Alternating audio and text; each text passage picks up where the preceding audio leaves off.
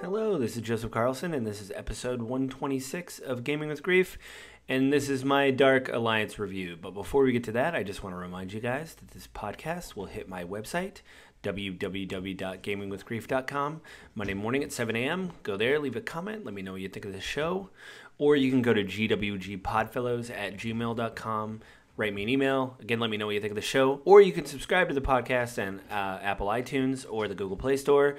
Leave me the likes, the shares, the subscribes, all that kind of stuff. Or you can find me on Twitter at JustLittleJoe. I will try to get better about promoting this episode. But this is basically just that game that came out on September 21st of this year, Dark Alliance. It's by Wizards of the Coast and took games. My wife and my friend Martin, we gave like an initial impression of when we played it. We talked about what we liked and didn't like. We beat the game, and this is our fuller review of the game after we completed it, and we did not like the game, so spoilers for our review, but this is us just talking about it more in depth. So enjoy the conversation.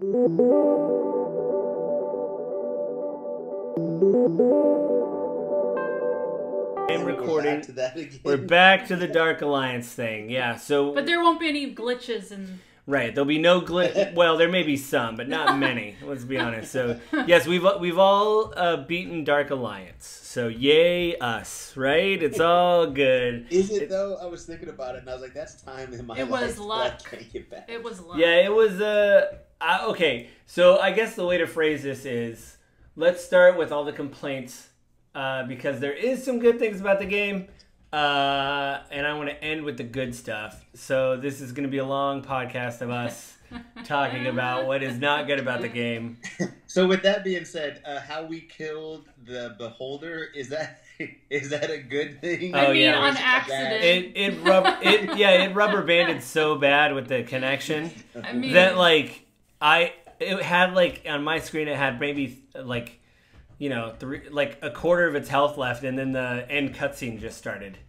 I mean, I think it worked out. I mean, it worked out great for us. Let's be honest, it all worked out great. For sure. But it was just weird how we were like, oh man, like this is really oh look, he's dead, because it was the number one problem I think with the game is in general at the end when I thought about it. I mean, with all the problems that we made fun of and everything, I think the thing that bothered me is it just never felt responsive.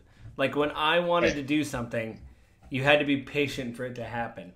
And in an action game, that's the worst thing, in my opinion. Like when I hit my axe button as Bruner, when I hit my light swing button, I don't want to wait for for him to swing. And that felt bad, you know? Well, what's worse about it is it'd be one thing if the enemies you were fighting also had that lag, but there wasn't. There was no lag for them. You could be mid-swing, like you're winding up, and you're waiting and waiting. It's just a basic attack. Mm-hmm. And you had to wait like a second or two before you swing while the enemies are just constantly hitting you. Yeah. So the lag was only on the player side, not the NPC side. I mean, I know that they tried to make it, based on obviously Dritz and his companions, Caddy Bree, Bruner, Wolfgar. But it seemed like maybe, I don't know if Dritz ever used a bow, but it seems like there should have been like 2 ranged and 2 melee characters just to kind of offset, like depending on your party configuration, if you wanted, because it just seemed like we were like, I liked Bruner, you liked Dritz a lot because he was fast, and Martin, you liked Wolfgar. Yeah. But then you have 3 melee characters where you're just like, okay, like the chef, that level with the chef. Oh my god. Where he does a lot of damage. Again, it's not responsive, so you don't know if you're going to hit him or not. And he would kill you in one hit. Like, you're just like, okay, great. I guess we're all, we need Caddy Bree, but, like, she isn't fun to play. So what else do we do? We just have to hit our heads against the wall, reviving each other and all this stuff to do it. Like, it didn't feel. We just had to pick a corner right by the cliff where he couldn't get to us. And then just keep hopping over that little corner. Yeah. Oh, for sure. And then it was like, I'm down. Yeah, because I went in and wanted to get one. Yeah, because I wanted to get one hit on him. Yeah. And then we all discovered you get into that thing of, we're this challenge rating. We're not getting good enough armor to move to the next challenge rating. So we just have to keep picking this challenge rating as we go. Even when you spent the resources, the shards, to upgrade to... You can only upgrade a piece of armor 3 times. When you spend all those shards to upgrade them, it really didn't increase that much your party standing. So you're kind of stuck in this loop of like, well, I'm not getting good rewards, so I need to continue on this lower level, but then I'm still going to continue to not be rewarded with any good rewards. So it was like this mediocre loop of like, well, you know, and to be honest, if we were to even get to the higher level, would we really get that good of loot? Do you really think that would happen? It wouldn't have been, Right. Well, and I don't know about you guys. It seemed like you guys were the same as me, is that, you know, I was running level 10 gear as a level 20, and there was nothing at level 20 that was dropping than my level 10 gear that I was using, which that would have helped out considerable, I think, if we could have gotten decent gear for our current level rather than running low-level stuff while fighting high-level opponents. And I mean, we've all played multiplayer games before, like The Division, mostly.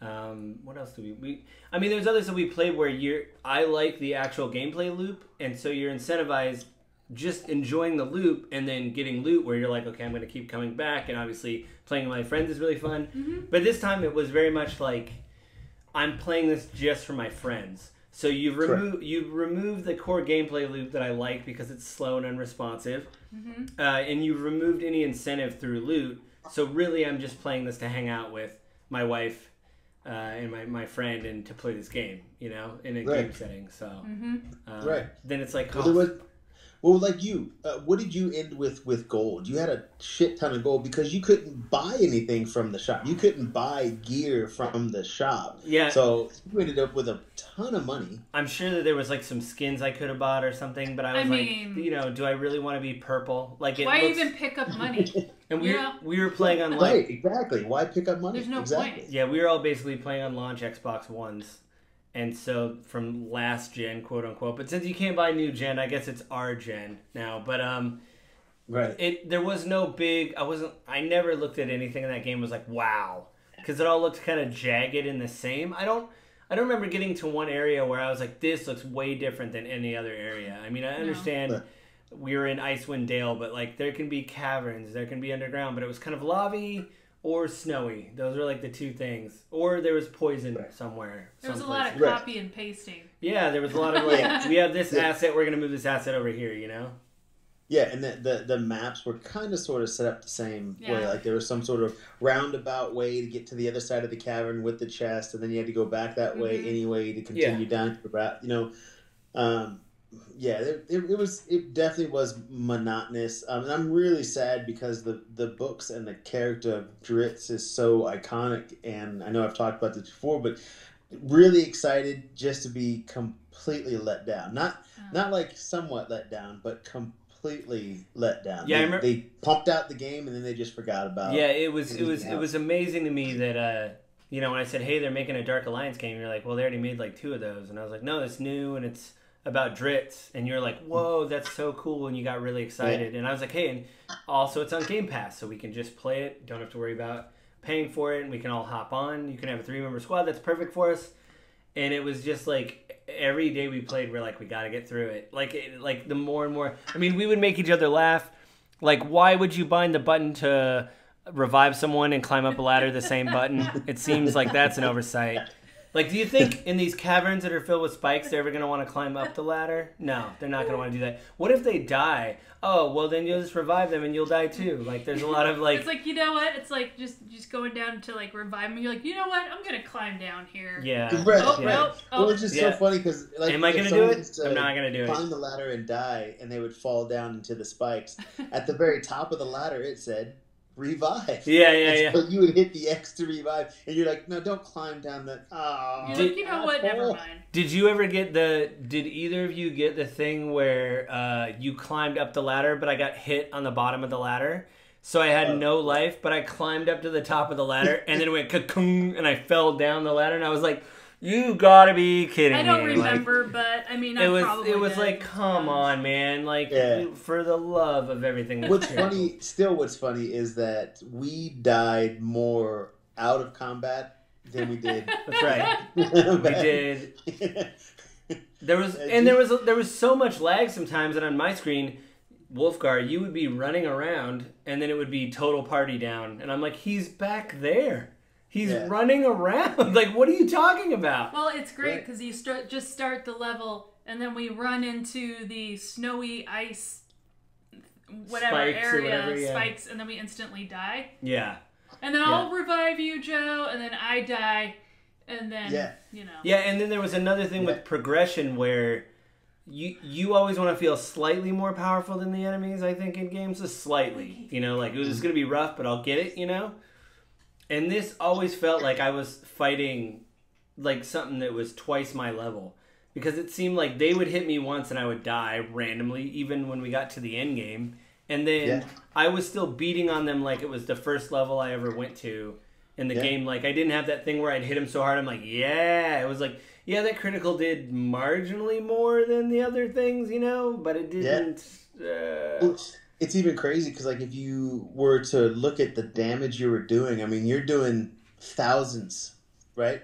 Well, for me, not thousands. I was doing anywhere between 8 to 1,600 points of damage per hit, and their life was just going down, just notch by notch. And then they hit you once, and like a quarter of your life's gone, or and they're just normal grunts. Yeah, they're goblins, like that you would, and they look the same as the goblins in the first level you went into. So it wasn't like, oh, that's a magic user, so obviously there were quite a few areas that we were running into, and it was over and over. It was like a groundhog. And then we realized then we realized like if the party leader died, then they started the whole level over. But if one of you was alive and could revive the other person, then you could start back from where they were or whatever. So it was like this horrible gaming of the system, literally, where we were like, okay, no, just stay alive for like a minute. I'm almost back in, and then, I'll revive. Just run around. Okay, good. I'm back in. Okay, we're all in, And I will give a big shout out to Kevin, though. Kevin's pretty amazing. Kevin. Good guy. Kevin. MVP. He's my favorite. Yeah, well, actually, it was like one of the last bosses. His name is Kelvin in the game, but... another thing I want to talk about, which is really weird... Well, not weird, but so Marvel Games, they got they got a new games division, and what they did they used to make their own games, but then they realized like, hey, why don't we just find developers and give them our IP? So like Insomniac did Spider-Man, Square Enix did Avengers, Eidos Montreal is doing a Guardians of the Galaxy game, Insomniac is doing Marvel Spider-Man 2, and they're also doing a Wolverine game. And so my thing is, why isn't Wizards of the Coast going, hey, we need to find like an Insomniac or a Sucker Punch or somebody really good and just say, use our IP? Because I saw a development video with this team, and they were really small, and they were like, yeah, we kept pitching the idea, and they said no, and finally they relented. And it's like, yeah, I mean, is this going to be the one, guys? Because they all played it, and they know, it's like, and some of the people that I listen to on the DD podcast, they're gamers, and it's like, you played this, and we're like, it almost felt like on the podcast, they had to do the least amount to promote it, and then they never talked about it after it launched, like, I got to promote this thing because I work at the company that's somewhat developing it or promoting it, and then I'm done, and you're just like, all right. So, but I wonder, I mean, I don't know, what do you guys think? I would think Wizards, who's owned by Hasbro, I found out. Don't you think Hasbro and Wizards should go to somebody and say, hey, take our IP, do something amazing with it, finding developers that they like? Absolutely. I don't see why not. I mean, there's a lot of talent out there, even the ones that do stuff in their basement. So, I mean, it doesn't even have to be big talent. It could be like a mediocre talent, and I think they would have done better than what we played. But they... In the game developing, I mean, I just don't understand why they dropped the ball on something so big, so iconic of a game. Of IP, yeah. I wish they would have done something better. And I think this is the third time Dritz has ever come about in a game, and the 2 times before that, he also bombed. The game bombed, and so this would be the third time. So he's got 2 strikes, is what you're saying. Yeah, they're 0 for 2 or 3 right now. It's bad. It's bad. It's so bad that when you got gamers playing it, going, this is this is horrible, And the reason why we're playing is because we're having such a good time with each other. Well, we're just making how many times did we play it and go, honestly, if it wasn't for you guys? Oh, like every time. Like every time we logged on. That's the only reason. Yeah, was us making fun of each other. The only reason we logged on was like, thank God you're here. Yeah. What do you think? What do you think, baby? Do you think they should have done that? Do you think they should have gone to somebody and said, hey, just take this and do what you want? Because it really seemed like this company begged them instead of them. I mean, they could have, but would they though? Yeah, and I think too some of that is people just understanding games and stuff. Like the people that did XCOM, which is like a strategy turn-based game that is like all the rave. They did XCOM and XCOM 2. XCOM? Yeah, they did Alien Invasion game. Right, they did Alien. They did XCOM 2 as well for Axis. They said that Marvel approached them because they said, we love XCOM. We play it all the time, and we think you should take the Marvel license and make a strategy game. And they were like, they approached us, meaning that people in Marvel understood enough about games to be like, we need to go to them. We want a strategy game. They did XCOM. It won awards. It made tons of money. Let's go to them. And I think that there's someone in Wizards that like they need to have people just going, yeah, I love games. Let's try to find developers that really speak to our IP, Like they have phone games like the Idle Champions where you just run along. It's like you don't really have to tap much. I don't know. It just seems like it's like, what are you guys doing? Like you have all the, like, I just bought on sale the Arts and Arcana Ephemera box set, which is, they reprinted everything that D&D made when it started. And it was like $40, and it's this big box set, and they literally reprinted all the maps that Gary Gygax made. So it's like you go through the history of D&D, and in 2024, D&D is turning 50 years old. So that's an amazing amount of history that you're just like, well, I mean, do whatever you want. It's like, no, man, no, don't do that. Like, go find people that you're like, yes, we love your stuff. Please do something with our IP, Oh, for sure. For sure, and then I mean the R.A. Salvatore, the guy that did those stories. Bob. I mean, if he's anything like a gamer, and he was to see that, I wouldn't, I would want to know what he thought. I mean, he's devoted tons of hours in writing these books. 20 years of his life. Yeah, and he's amassed a good amount of money, I would assume, from these stories, and then you see somebody take this and just completely bomb, and it was really bad. Like everything, and there was some patches, and you were thinking, maybe they're going to patch and they're going to do something with like the lag, or maybe they're even going to get a store, then we can actually buy some good gear. Yeah, yes. Add some items to the store, or something. But I think there was like 2 or 3 patches, and didn't fix. It didn't fix anything. Yeah, I mean that's my thing with like Marvel's Avengers. Like, I like Marvel's Avengers. I understand it's not a 10 out of 10. But, like, when they add a skin to the store and they're like, hey, it's only a couple bucks, I'm like, yeah, like, of course I want Cap to look like that. Like, they got the look from Infinity War in that game, And it's a 6 out of 10 game, but I'm like, when that skin goes on scale, I'm buying that. It looks amazing. If you got in and they're like, hey, remember this look from this comic of Dritz or whatever? Like, that's going in the game. That'd be a good way to incentivize people. Like, man, I want Dritz to look like that, Or I want Wolfgar. That skin looks cool. Yeah, it's $1 or whatever. I'll buy it, Instead of like, well, we're, like, yeah. Well, can you guys think currently, we can go back even to the 360 if you wish, but can you guys think of currently any game that you've played between now and the last 5 years that lagged this bad with the backing of a major studio, not like Martin Chick's underground garage video gaming company? I mean, if you make a gaming company, you have to name it that. You have to name your company underground garage. I can't think of it's anything. Like the long sign. I can't think of anything. Just loading into the game itself takes forever. Yeah, that's ridiculous. That's the thing I heard. Even on PC, it wasn't much better. And you're like, with the processing power of a PC, you can't get it to run much better. Yeah, I can't think of any other game really. Yeah, I can't. Pretty bad. And some of the things that were so unclear is, remember you had that power move, right? If you did successful attacks and then you held the X button, you can do a massive power move. Mm-hmm. You kept telling me how to do it, and I'm like, are you sure? Because, like, it's not working. I would press the button and nothing really... Yeah. would happen. Yeah. And then I would hold X down, and I'd be like, I'd ask Carla, "Did you hold X down?" She's like, "I don't know. I just something." Exactly. I willed it into existence, It and said I dropped the shoulder press on the Y guy. Like I don't know what I did. Press Y and B, which I did. Oh yeah. As well.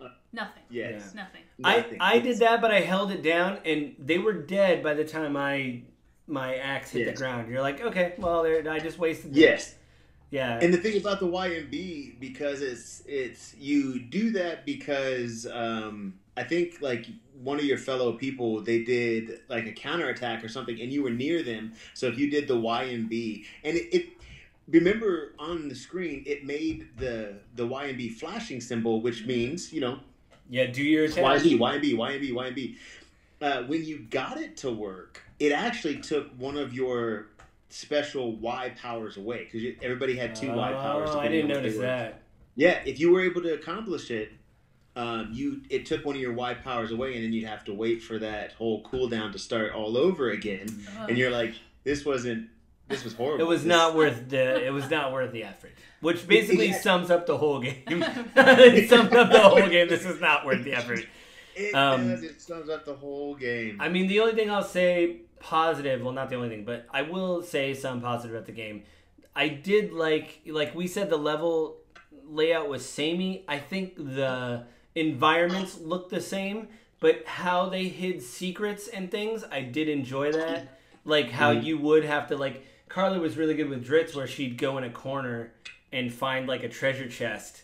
And I'm like, where'd you go? And she's like, I had to go back through here, and I sneaked back through here, and I found a chest. Like, all that felt rewarding to look around, Yeah. So even though I wasn't having fun with enemies hitting me, at least you were going off, like, finding stuff, using your treasure nose, or whatever That's that was. my OCD. Yeah, well. she was like, It's my treasure OCD nose. Yeah, I gotta check the corners. Like, that felt really good.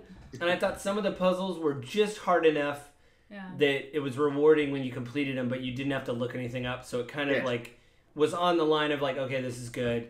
And some of the bosses looked cool, but the fights weren't great. I thought the music was pretty good. Yeah, the music was good. The choir in the beginning that was doing a cappella. The chanting and stuff, like that was pretty good, But it had this weird like metal energy where like I don't know if you saw any of the promotional stuff, but there was like these ogres playing like a version of like a bass and stuff, and it was supposed to be like a heavy metal version of Dark Alliance.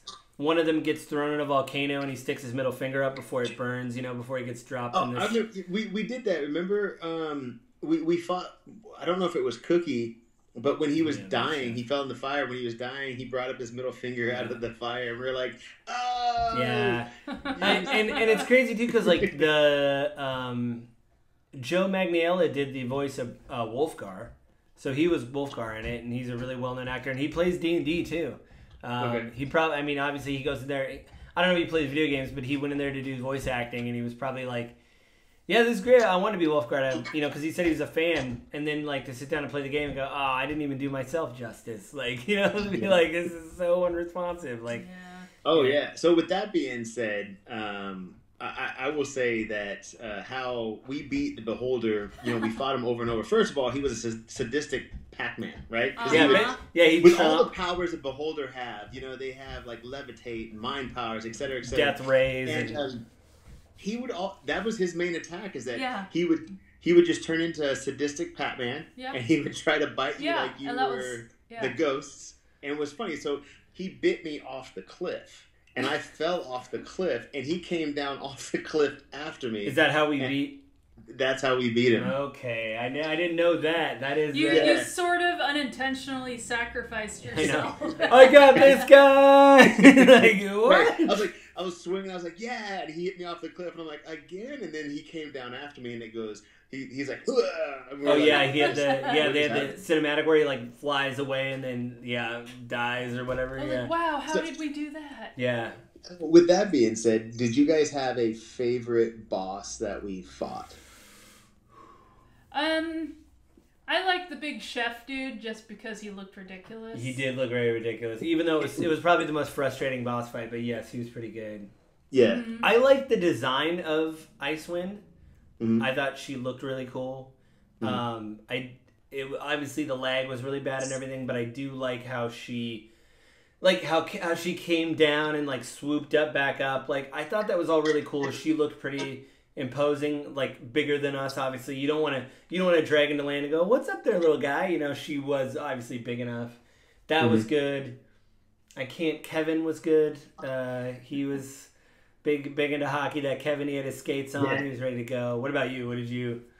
So I would say Kevin or the likeness of him, because remember they skated around like they were hockey players, but he had like snow boots on. But the funny thing about Kevin, remember he would wind up in soccer kick? Yeah. That like he would kick. Every time that was his big thing. It did so much damage. It did so much damage. It was so funny though, because he's just like, it was like the laziest, I ain't got nothing left, soccer kick. Yep. It was kick you. It was so... He would wind up though. That's just it. He would telegraph it, and for some reason, with the lag and everything else, you couldn't move out of his way sometimes, and he would kick you, and you're like, "That's kind of funny." So yeah, he was probably my favorite. I mean, I don't. Yeah, I mean, I feel bad. Like I do want to play more games like this. I like the action part of. It would be interesting if they just took the idea of D&D. Hey, this is a story, because all the ones I've seen lately have been isometric, so you're pulled far out. There's a lot of dungeon crawling, which is fine. But I want a third-person action game like this, and maybe you make your own adventure. And they come out with, just like D&D, when you buy an adventure or module, they go, hey, we recreated the Icewind Dale saga. Log in, create an adventure, and go through the module, you know? And you'd be like, that'd be cool. And if it was really responsive, I think that would be great. You know, and obviously they're not going to stop making games. I think what really helped was, since this is on Game Pass, I'm sure Microsoft paid money to have it on the service, and they're an independent developer, and Wizards kind of signed off on it, so they were like, well, we got paid, and people got to play the game, but, I mean, maybe it's something they were using an old engine or something, and they're like, hey, we want another shot at this, but, you know, we have new technology now. I don't know what's happening with them, but, yeah, I mean, I hate to say it, but I do not recommend. No. Even on Game Pass, we were like, really? Like, for a Game Pass game, man, like, you know, we're like, when's the next thing? When's the next thing we're playing? That's the worst sign, I think. It's not so much that I haven't thought about Dark Alliance since we beat it. I've just thought about it because we're going to record this podcast. But I think just while you're playing it, you're like, what am I going to play next? And that's like the worst thing you can say about a game. When you're thinking about another game, when you're playing, you're like, this game sucks. I want to play another game. Because we were doing, I think, 2 levels when we got to play. We were doing 2 levels. And then 2 acts out of a 3-act mission or whatever, Yeah, and then you were like, hey, Back for Blood is coming out October 11th. And then you said, but until then, Chaos Bane. And then we're like, okay, well, how many levels do we have left? And you're like, well, I think 6 acts. And you're like, so 3 more days? We have 3 more days? Yeah. That was bad. It was just like doing the math. And then like we'd have one late night where like the chef, where you're like, we're only going to get 1 act done tonight. Yes. Darn it.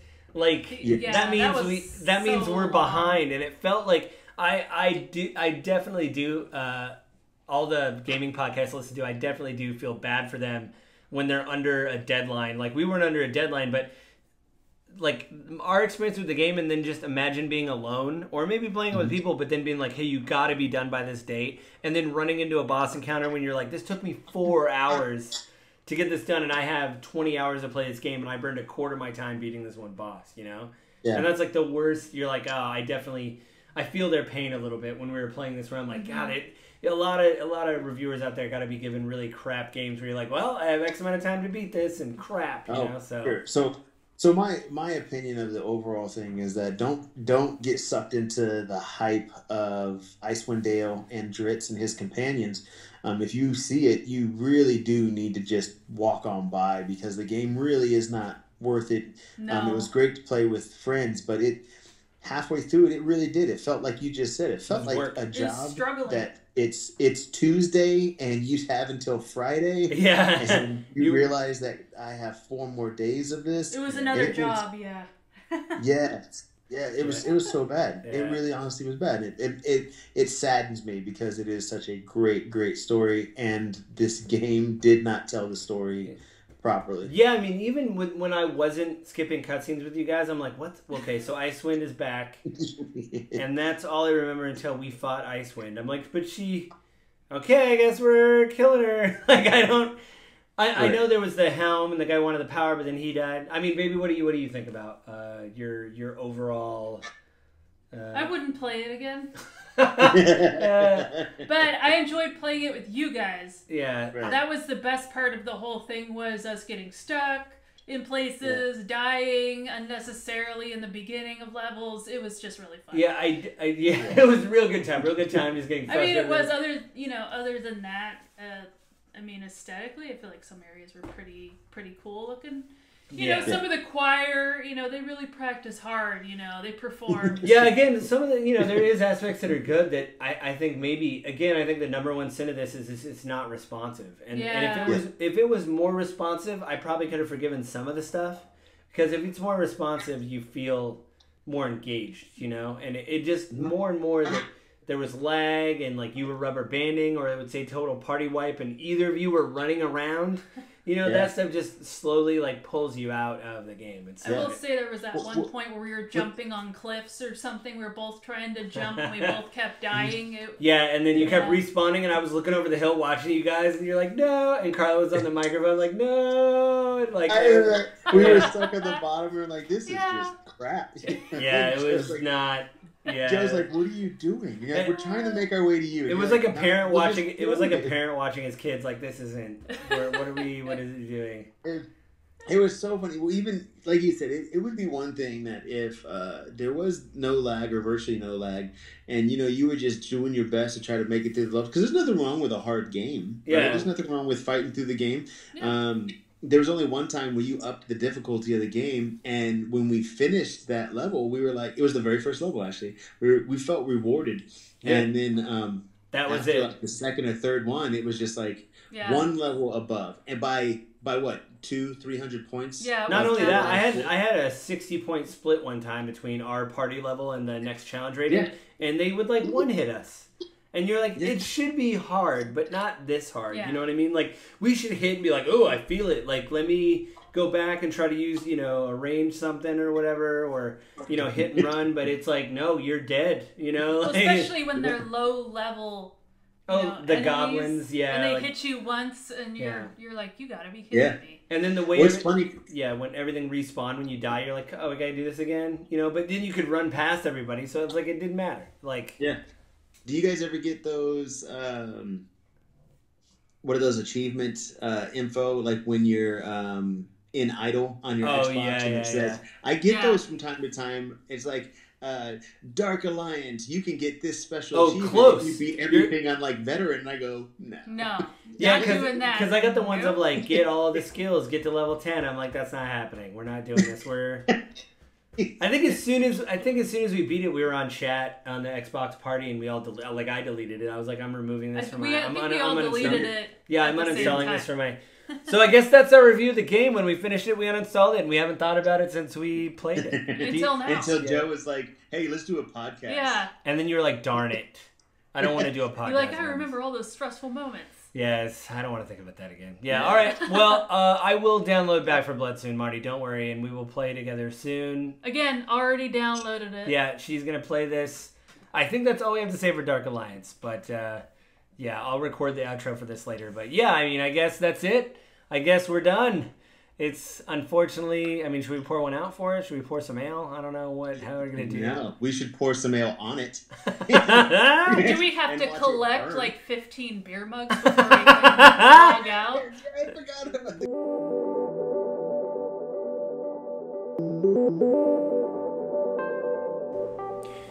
Yeah, so that was it. That was our kind of spoiler-filled talk of Dark Alliance. I guess if you like spoilers or care about spoilers for a game. Anyway, to be clear, I kind of said a little bit in that review. I don't mean any ill will towards Turk games. I just wish that Wizards of the Coast, instead of, it did seem like in the lead up to that that team was kind of begging to make the game, as opposed to Wizards of the Coast going to people and say, please mark your game, we like your games. And yeah, I hope we see more games in the future. I mean, D&D is obviously a rich tapestry to make any kind of game. So anyway, yeah, that's it. That's it for this week. Want to remind you guys that this podcast will hit my website, www.gamingwithgrief.com, Monday morning at 7 a.m. Go there, leave a comment, let me know what you think of the show. Or you can find me at gwgpodfellows@gmail.com. Go there, write me a line. Let me know what you think of the show, how I can improve, how you heard about the show. That would be good. Or you can go to Twitter. I'm at JustLittleJoe. Or you can subscribe to the podcast on Apple iTunes and the Google Play Store. So go there. Let me know what you think of the show. Again, give me the likes, the ratings, subscribing, all that kind of stuff.